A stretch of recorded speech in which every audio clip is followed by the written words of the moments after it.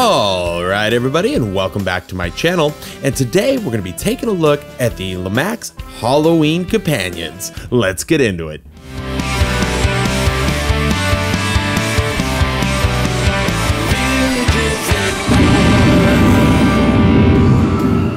Okay, so just to start, like I've told you guys before, on this channel we like to explore all aspects of villaging, hence the name Villages and More. So it's not just going to be houses all the time. I want to experiment with other things and get some feedback from you.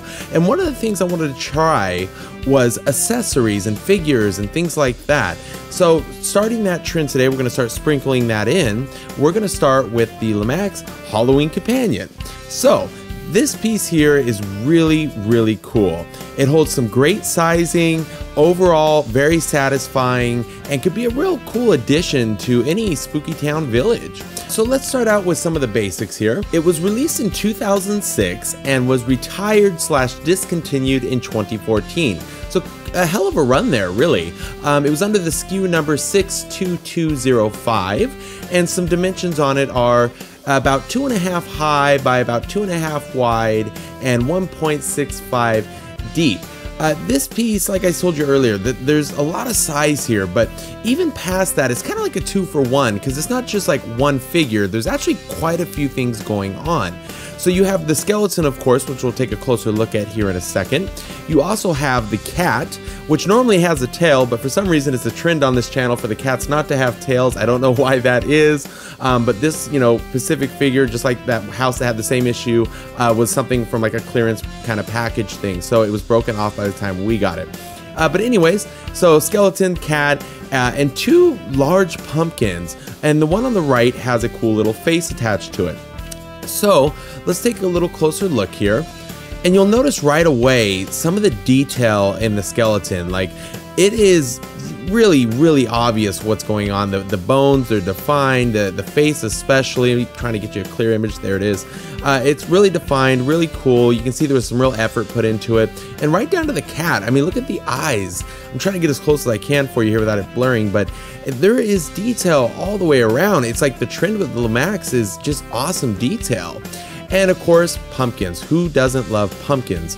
And this is a great opportunity to team this up with, something like either a pumpkin patch or even like, those light up LED pumpkins. There's like so many on a strand and you can place them around your village. That would be really cool. It fit in really well there. Also on the ground, there seems to be like some leaves and maybe a little pumpkin there or something like that. So really cool all the way around. I think, with pieces like this, when it comes to accessories and stuff and figures, it really plays a key role because it kind of like, let's say you have a really cool house, and it really helps bring that little extra juice to it, especially when they fit in with something really well. And in this case, there's a lot of opportunity because it's really spooky, right? It kind of gives you that Halloween feel. It's almost a little eerie, really. But due to the pumpkins and the cat and things like that, it opens up the door to a lot of potential on where you can place it. So when you're looking at figures, always take that second to double, go over it twice, because there's really opportunity. A figure can really make or break a scene. So this one I like because it leaves a lot of opportunity.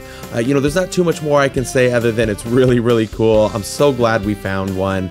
You never know what you're going to find on clearance, so keep an eye out. Sometimes there's some stock left over or something they forgot to put out, or other times, we've bought houses, from a seller and they had some pieces they were throwing in with it.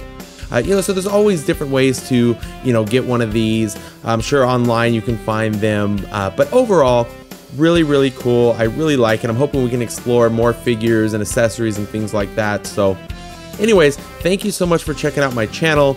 Don't forget to hit that subscribe button, and I'll see you on the next one.